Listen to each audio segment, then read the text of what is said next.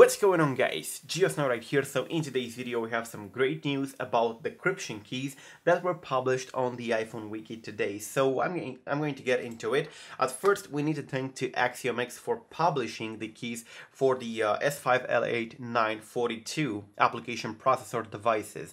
And we're going to see which devices use this application processor, but what these keys are for. Well, you will be able to use them in the future for CoolBooter DualBoot, which does require a jailbreak unfortunately, and for Odysseus downgrades, which as well require jailbreak.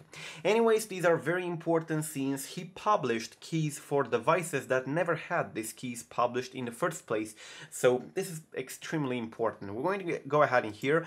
And if you take a look on the iPhone wiki, you can see that the S5L8942 is basically the application processor included in the Apple TV 3rd generation, in the iPod Touch 5th generation, for which I have never seen keys before, the iPad 2, which is in fact the iPad 2.4, and the iPad mini. The iPad mini has 3 different versions. We're going to check in here. As you can see, iPad mini 2.5, 2.6 and 2.7. You should keep this in mind. The application processor is basically Apple A5 application processor, but it's the revision A, which means it's not the iPhone 4S one. It's basically a newer version. Aside of that, these keys are now published, and as I say, they can be used for CoolBooter DualBoot in the future. And if you don't know what CoolBooter DualBoots are, you can check a tutorial in the description down below. It's also possible on older devices like the iPhone 4, so you can basically have 2 different iOS versions at the same time.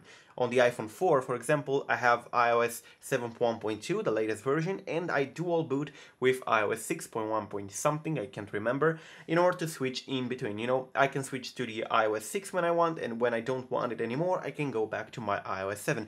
You know, that's basically possible on devices, on 32-bit devices, since CoolBooter is only compatible with 32-bit devices, and all of them must have the keys for decryption in order to create a custom farmers, in order to patch the all the things, you know, in the necessary files. So let's move on to the next set of keys that were published, and now we're talking about xerub. Now this hacker in here is the author of the extra recipe jailbreak, which is based on Mac Portal as far as I remember, and it's for iPhone 7, you should keep that in mind, iOS 10.1 and lower to the iOS 10, and so he published today, quote, so the 5S iOS 10 BootChain keys are up at the iPhone wiki. I'll decrypt more later. CC Iadaman. So basically he has actually published the iPhone 5S, which is a 64-bit device. It's the first time we see keys for the 64-bit devices, and in fact he did publish in the past keys for the 64-bit iPhone 5S, but he is the only one who is able to publish them, which is quite nice. Since you probably know, these keys require some hard work in order to get in, some hard exploits in order to get. Anyways, he published the first keys that I see for the iOS 10. You probably remember iOS 10 isn't normally encrypted. When iOS 10 has been released by Apple, it came out unencrypted on the kernel side and the RAM disks and so on, but some of the components inside it are encrypted, and I'm talking about the BootChain as xerub mentioned, and that is iBoot, iBSS, and the iBEC, and also the LLB. Now, these components are very important if you want to do research for, you know, iBoot exploits and so on.